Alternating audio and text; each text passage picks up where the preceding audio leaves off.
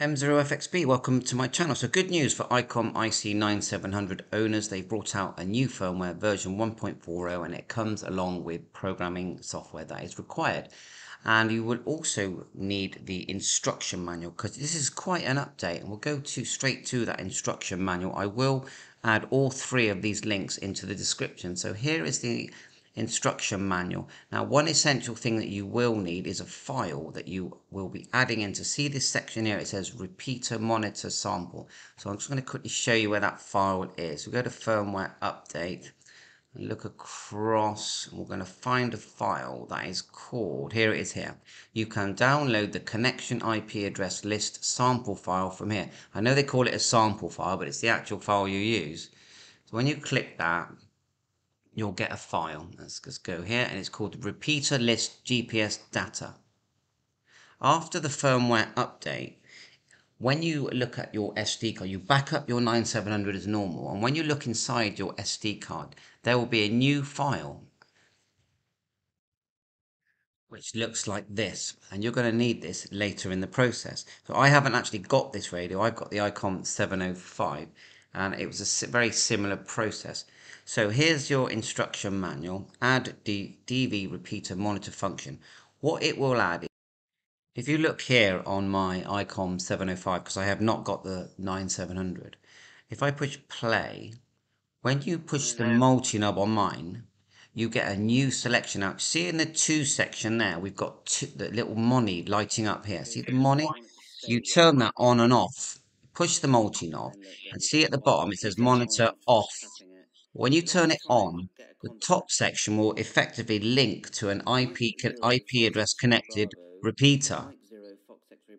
And it does work. And if you've got your hotspot in the B section, it will also receive that. So it's like dual band, but it's not dual band because you will only hear one at a time, but it will tell you when it's receiving. So it's quite a funky feature.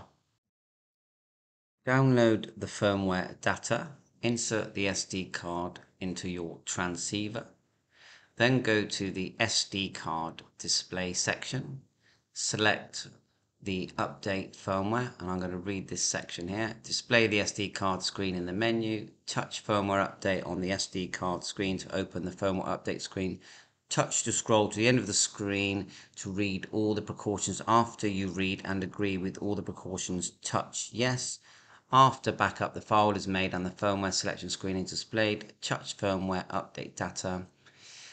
Please carefully read all precautions, and when you want to execute it, touch yes for 1 second to start the firmware update. When the update is completed, firmware updated is displayed and the transceiver will automatically restart. If the setting data needs to be converted, it may take some time to restart. If the settings and memories have been reset, load the settings and memories that have been backed up onto the SD card.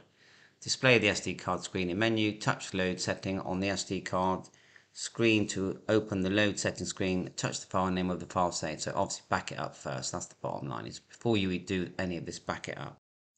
You will need to connect a LAN cable on the left here to your broadband router at home so that you have an internet connection.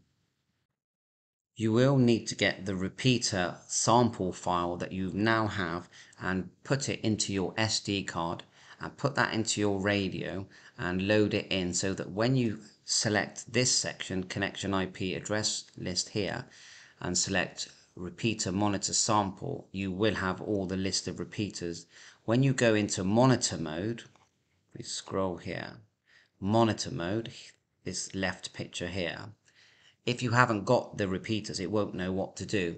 And so then the top section here where it says 2, as you turn on monitor mode by pushing your multi-knob and then this monitor mode turns to on, you get a small white window here appear, and when the repeater is internet linked, it will say it's internet linked, otherwise it won't. So really the best thing, I haven't got the radio, I'm just showing you everything I can.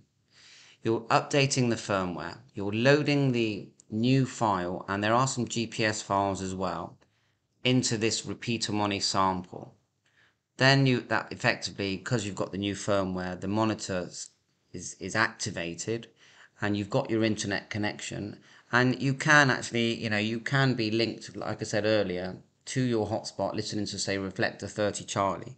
But at the same time, you can have the top section monitoring, not transmitting, a repeater, and then obviously when you decide to use one or the other, you can then select it in the normal way to transmit. So it is a monitor mode, but I think it's quite good and it's free.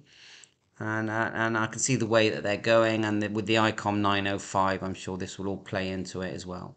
So thanks for watching my channel. Catch you on air 7.3. All the best. If you look here on my Icom 705, because I have not got the 9700, if I push play, when you push the multi-knob on mine, you get a new selection out. See in the 2 section there, we've got the little money lighting up here. See the money? You turn that on and off. Push the multi-knob, and see at the bottom it says monitor off. When you turn it on, the top section will effectively link to an IP address connected repeater. And it does work. And if you've got your hotspot in the B section, it will also receive that. So it's like dual band, but it's not dual band because you will only hear one at a time, but it will tell you when it's receiving. So it's quite a funky feature.